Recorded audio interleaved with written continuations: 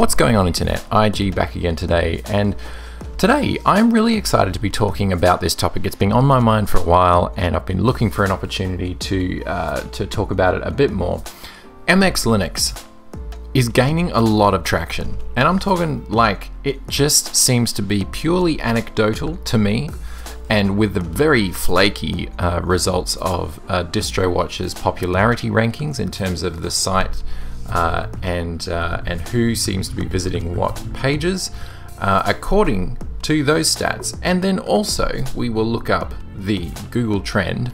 You can see that right now MX Linux is challenging Manjaro in its #1 spot for most hits per day over the last 6 months. If we go to the last 12 months, you can see that MX Linux almost has the same amount as Linux Mint, which is crazy to me. And in the Google Trend page, you can see that over the last 12 months, the interest in MX Linux as a search term on Google has also gone up significantly. So why is this the case? What is MX Linux doing right that is leading to this kind of growth? Well, that's what we're going to explore in today's video. Why MX Linux is so popular. Okay, now I actually went and did a little bit of research in regards to why this is. So there is a bit of my own opinion in here, along with just pure facts about the distribution. Now I'll be cutting between some footage here of MX Linux 18.1 and also MX Linux 17 that I did a review about, and I'll chuck a link in the description of that review as well. Probably the cards. Anyway, why is MX Linux so popular? It is a bizarre concept to me personally, as MX Linux, when I first came across it last year, actually no, probably the end of 2017, it didn't really strike me as particularly unique at that point. And it would seem to be a relatively bog standard XFCE on top of Debian based distribution, and the more I dug into it, the more I discovered a community behind it that had been passionate, and very much still passionate, about providing Linux users with choice. And we're going to come back to that word quite a bit. As time went on, however, I discovered more and more about what made MX Linux unique. Some of the tools, the community, the where it sits in the Linux ecosystem, all of these things lead to MX Linux taking massive ground in just the sheer market share and interest in desktop Linux as a whole. And if I could summarize it, I would say MX Linux is killing it in the desktop Linux field just due to a lack of pushing forward on a lot of the other stakeholders' part. So first of all, I believe one of the biggest reasons that MX Linux is doing so well right now is because they have a very close-knit community, great documentation, and it's very easy for people to contribute and get involved. Now, we should never underestimate the power of a decent set of documentation, the ability to quickly and easily get help for the distribution that you are running, and also to be able to contribute to the project that you have discovered. All three of those things build powerful community links, and especially in the open source world, anytime you can create a happy, healthy, thriving community of users that enjoy using what you have created, you're going to have an amazing Linux distribution and a popular Linux distribution on your hands, because word of mouth is powerful, and if people feel like they can also contribute in some way to a project that they love, they will do it. I just want to point out, first of all, that there is 174 pages to this manual. Guys, 174 pages of documentation is nothing to sneeze at, and I know that this is still in beta, but just the amount of details that they have available to their users without even going online, everything searchable, chapters, all of that great stuff. This is one reason that MX Linux users feel very looked after. And it goes with saying, again, choice. MX Linux provides amazing choice to the end user about what they want to do and how they want to do it. Let's not kid ourselves. Most Linux users know exactly what they want out of their system. They're using Linux because they can change things. But there seems to be a trend in desktop Linux where most of the choices seem to be removed. And again, this is probably something that was more an issue 5 years ago than what it is now in 2019. But I would say that MX Linux users definitely enjoy choice, all the way down to what software they run, what desktop environment they run, how they boot their system, whether or not they want to use systemd is a huge one for a lot of Linux users. And MX Linux gives sensible tools and fantastic options to their users to let them use what they want to use, whether it's codecs, drivers, sound servers, display servers. They support as much as they can, they document as much as they can, and they give the user what they want. Never underestimate the power of choice in the open source world. Not only that, but when it comes to how much hardware MX Linux supports, because there's such a lightweight base and a lightweight desktop environment by default, it means that MX Linux can run on basically anything. And in a day and age where a lot of distributions are dropping 32-bit support, a lot of older machines, the machines that most people start using Linux for, are losing support, whereas MX Linux is still providing an up-to-date distribution of the Linux kernel, a desktop environment in an easily installable package for those machines. And chances are it's more lightweight than all of the Ubuntu-based distributions out there. So we're going to get to Ubuntu in just a second in terms of comparison, but I do want to point out how amazing these maintenance tools are. Again, it's simple tools to cover things that a lot of Linux users have headaches with, and this is where it starts to come out on top when you look at a rolling release distribution. Compare it to Manjaro, it's more stable and you have more GUI tools to be able to manage your system, which new users and seasoned users alike appreciate. And also you still have access to up-to-date software through MX Linux, but you get a more stable base than what a distribution like Arch or Manjaro is going to give you. While Debian, the distribution that that MX Linux is based on, while it's not the most recent distribution out there in terms of up-to-date bleeding edge, when MX Linux packaged Flatpak support into their distribution, they gave Linux users a lot more choice in regards to how they manage their software and how up to date it is. Installing software from their package installer is as simple as a checkbox. They have categorized all the popular applications based on what their community wants into a simple checkbox list, busted down by the genre of the software that you're talking about.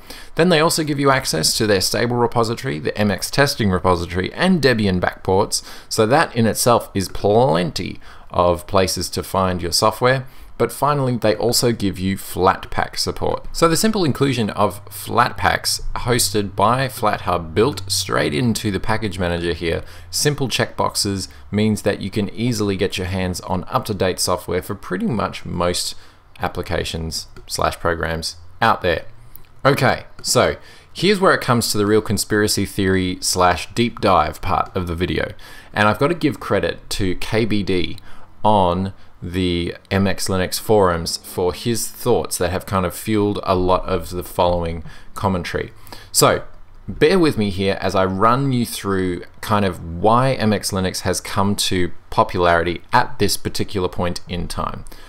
Here's some ideas. So obviously we have a great distribution with great custom tools, a very simple install, and some great documentation and community. Well, it's not exactly unique to MX Linux. So why now? And I would argue that the popularity of MX Linux really started to be on the rise with MX Linux version 17. And if we take a snapshot of what is going on in the Linux world around this time, it starts to make a lot more sense as to why this distribution started to gain such a user base as quickly as it is. So, as I mentioned, this distribution proved to be a little bit more stable and a little bit easier to deal with than Manjaro. So you already took a lot of the rolling release crowd onto MX Linux. Not only that, this crowd was probably also the more technically inclined and knows what they like. So again, that ability to choose what you want. Now, Debian is also at a bit of a weird funk at the moment in that it's hanging out for the next stable Debian release. So Debian as a distribution on its own is kind of getting a bit long in the tooth at this particular point in time. And besides the fact, it's not very easy to install or user-friendly to get up and running the way that you want it to. So then that leads us to Ubuntu, which usually takes the crowd of, or it usually takes the cake as the most popular and easiest to install and get your head around when it comes to Linux.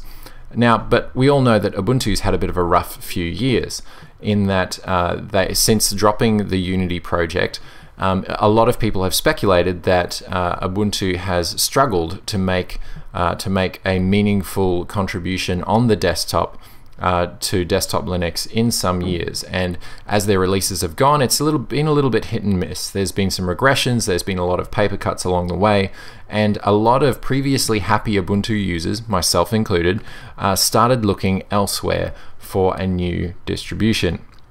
So then that leads us to Linux Mint, which is of course based on the rise and fall of Ubuntu as a base distribution. As the quality of Ubuntu desktop releases began to decline, so one could argue did Linux Mint. And with Linux Mint 19, as fantastic as a release as it is, a lot of people were still plagued by similar issues that plagued Ubuntu's long-term support release. So all of this is happening around early 2018.